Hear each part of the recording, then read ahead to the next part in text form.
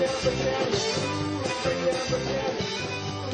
this is CreateObject VBA. In this edition, we are going to be doing a find files. I had a a subscriber, reach out to me and say, "Hey, file search used to be awesome in 2003. It doesn't exist. They got rid of it. What do we do now?" So it led to some internet research. My good friend Google went out and said, "Hey, what can we do?" And I was able to find this code. So I'm going to just walk you through this real quick. I've got it open. It will actually be on this page or in the comments. So, a couple things. The essence of this code is right here. And so let me just walk through that really quick. I'm going to stretch my window out just a little bit. Basically what we're doing is we're going to use a scripting shell exec command, and we're going to look inside of a folder that we pick, and we're going to look for a file type, and it will also look within the subfolders. So this is actually really awesome code. It's actually it's probably better than using VBA because you're actually using kind of the Windows scripting, and VBA is for Excel, not necessarily for finding folders, and so this actually works out really, really well. So let's just walk through this. Again, I was actually super impressed with it.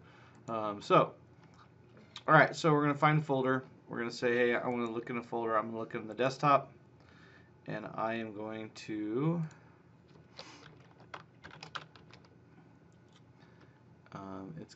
all I'm doing there is I showed it, I selected my desktop.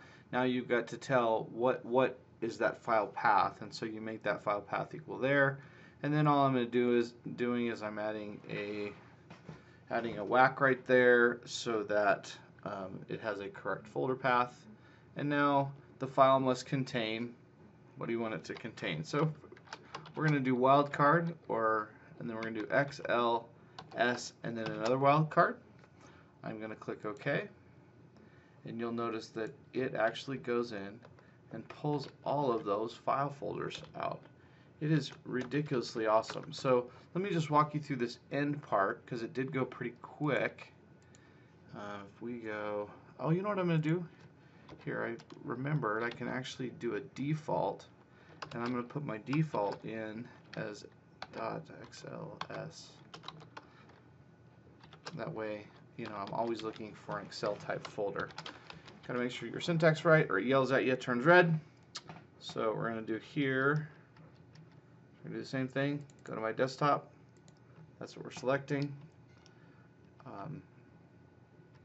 It's going to pull in my default, which is perfect. You'll notice that I've got those two combined. It goes and it creates this scripting shell, and I combine those two pieces here. So I've got F and ibox, and you'll notice a scripting shell actually will open up in this area when I run this.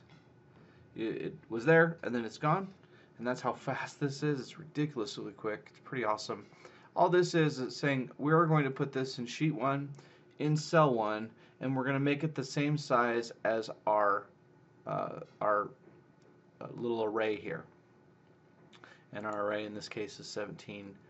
It's actually 17 wide, and so in this case we're actually transposing that. So we're, instead of making it from left to right, we're just doing it from the top to the bottom, and it's putting that automatically in a range. I'm going to hit F8, and there it is. So those are actually all of the XLS Excel files that I have on my desktop. What's funny is I did this, I was like, I forgot some of those. So anyway, that is a really quick, super fast way to script through some code to find stuff, to find workbooks. Again, all the wildcard is just an asterisk. That basically means anything before it can be anything, and anything after it can be anything. It's kind of like, yeah, it's a scripting thing. So anyway, keep sending those requests in. They're actually they're really fun to dig into. Hope this is really helpful. Make sure you subscribe to the Everyday VBA channel, and I hope you enjoyed.